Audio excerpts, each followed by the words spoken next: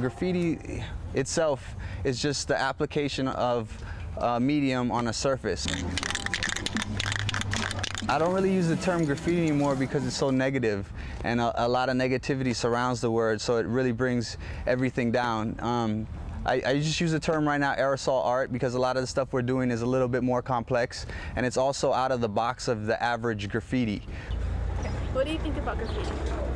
I don't know. It's just like an art, just paintings, pictures. Yeah. Art form?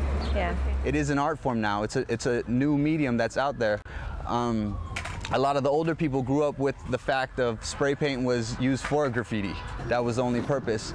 Now we have actual spray paint companies that support and sponsor artists. So in a sense, you know, it's not their fault that they complain or have the cops come or harass. It's the fact that they're uneducated about the art and how it's evolved and where it is now.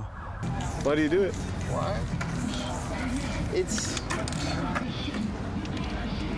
to spread a positive message through my art, you know, transcend, manifest my energy into this can, transcend it to the wall, so people's perceptions can either come out good, clean, the way they want it, you know what I'm saying? It's all a perception thing, you know? 17 and a half. I barely even started to do any of this art. Well, I can probably do graffiti as a habit. You know, something. As a hobby? Yeah, as a hobby. It's fun. It's exciting. It's different. Not a lot of girls do it, like I said. Where do you do it? Why do you choose those locations? Where and why? Where do you target? What communities? Yeah. Okay, communities, in a sense, obviously, you know, with the background of these lower income communities or I guess more interracial communities, there's a lot more artistic background behind the culture. So therefore I stuck to a lot of the neighborhoods that would accept it rather than you know, heading out to a lot of the more richer, I guess you would say, business or gosh, I don't want to use any negative terms, but at the same time, I just feel like I do it where I'd be appreciated, you know? I guess just a place where there's a lot of cultures that are diverse and, you know, accept the fact that, you know, they want artwork in their neighborhood or in their community because of the fact there's a lot of vandalism. Whereas some of the more upper class communities, they don't have the problem with vandalism as much. Why do graffiti art? Do you do stuff about your culture or anything like that? What do you do?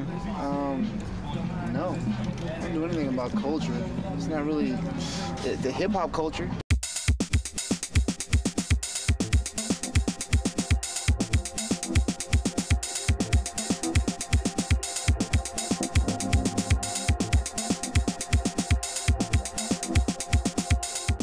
Yeah, basically, hip-hop culture has nothing to do with race. Right now, I see a lot of positive things.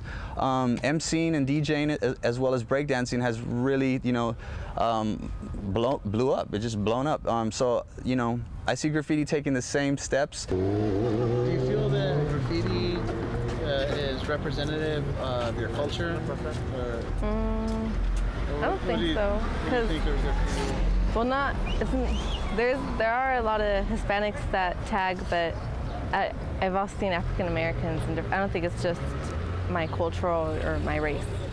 What I represent is basically a driven force that every person has, but a lot of people aren't willing or are insecure about doing anything about. So basically, what I feel like I have, what I represent is just a driven force to go out there and you know, create a piece of artwork and eventually just, you know, litter the globe with my art.